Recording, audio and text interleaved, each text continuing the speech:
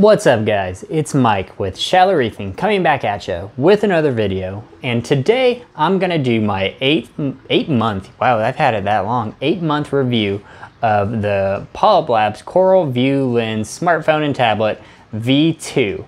Now I've had this ever since I started filming on the channel. I decided to get it just because I wanted to have a lens that would kind of filter out all the blue, and you know I've had it for 8 months and I've kind of know it pretty well, so I figured now's a good time to do a review.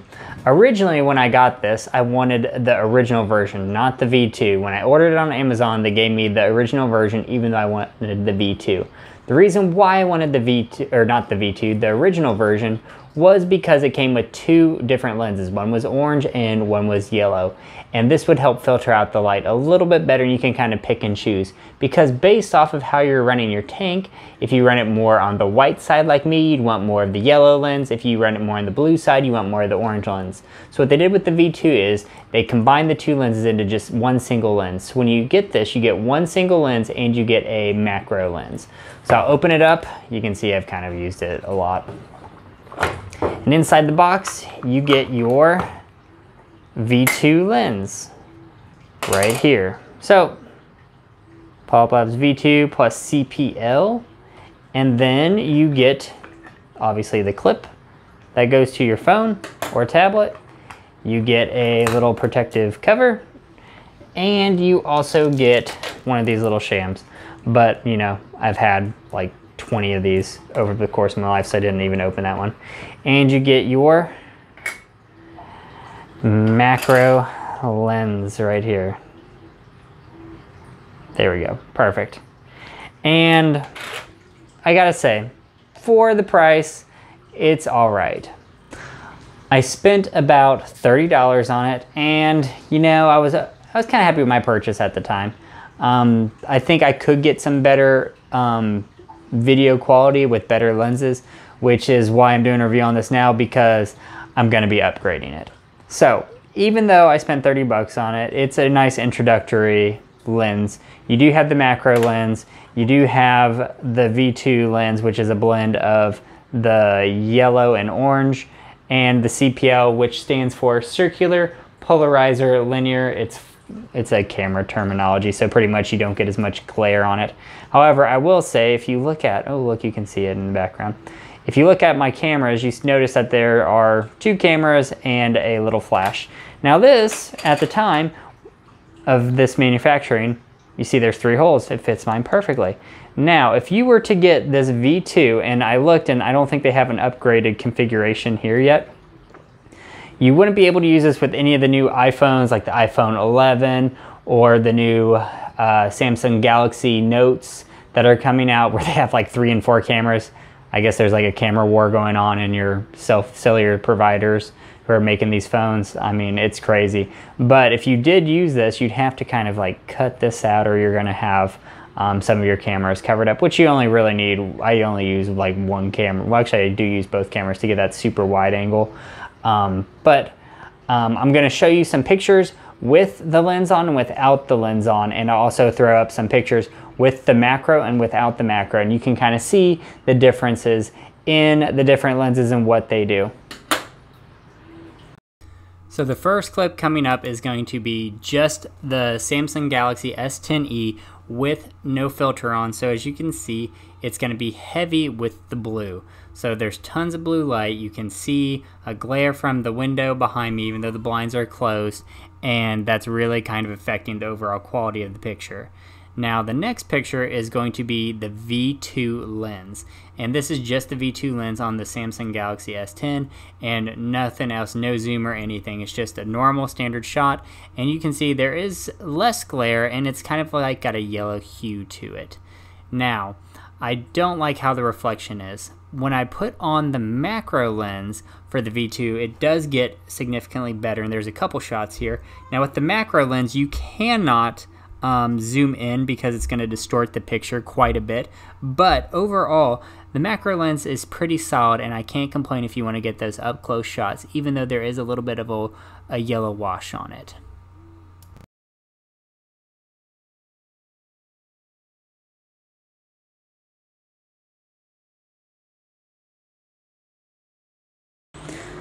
So as you can see, it does do a pretty good job of filtering out some of that blue light and makes the corals pop a little bit better.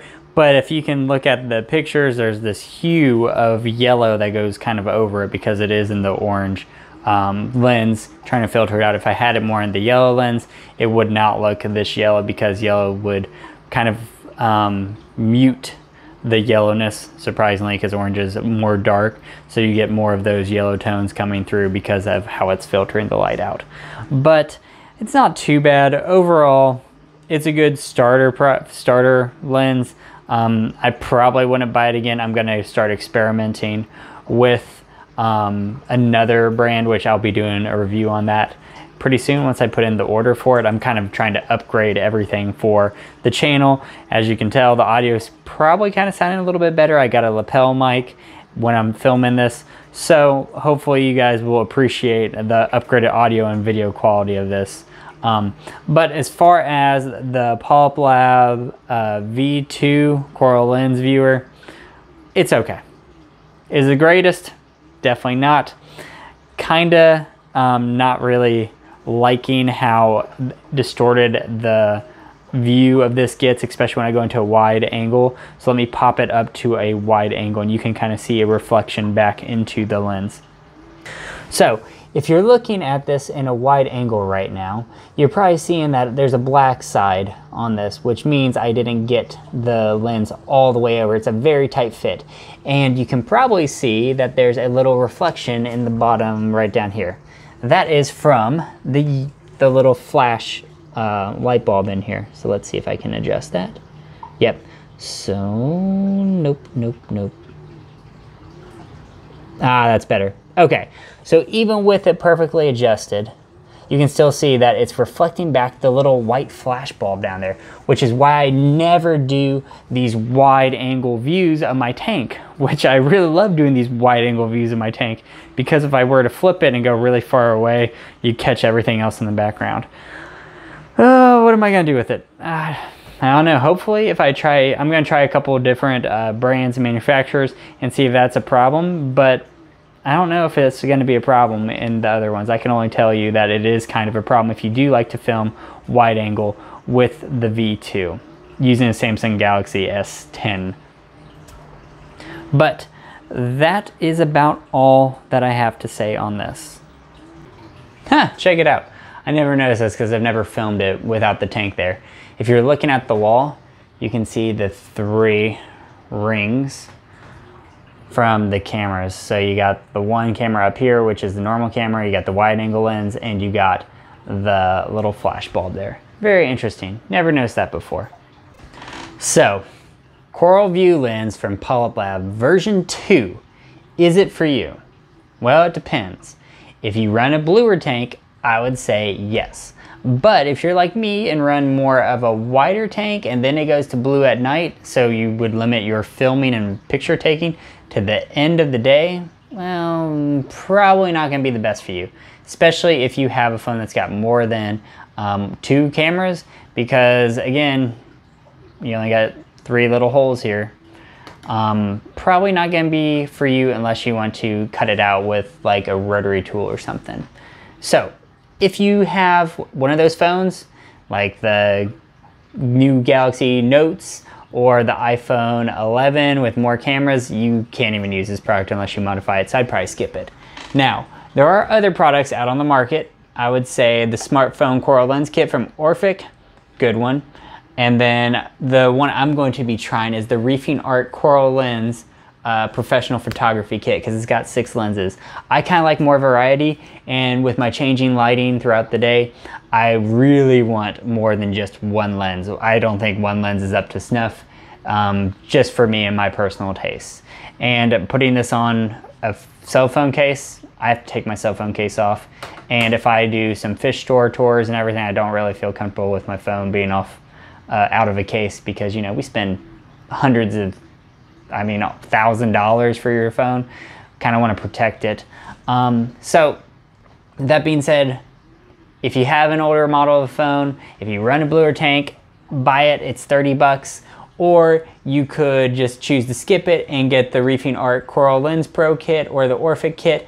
And the Orphic kit's actually a little bit cheaper at the time, and the Coral Lens or Reefing Art Coral Lens kit is about the same price. So if you want more variety, go for a different product. If you just want something simple like I wanted at first, go for this. But if you know you're gonna upgrade in the future like I am right now, I'd probably skip it and save you 30 bucks in the long run. So will I be using this kit in the future? Probably until my new one comes in. Then I'll do a review on that one. But I will give you my honest review since I pay for all these products myself, and I am not sponsored at all, even though I wish I was because this hobby gets expensive. But I will see you guys next time. And as soon as I end the video, I am now going to be on baby duty because he is awake again. Well, all right. See you guys later. All right, guys, this has been Mike with Shallow Reefing. If you like what you see here and you want to see more, click right here to see more. Don't forget to comment below and let me know how you like the content. As always, I'll see you next time.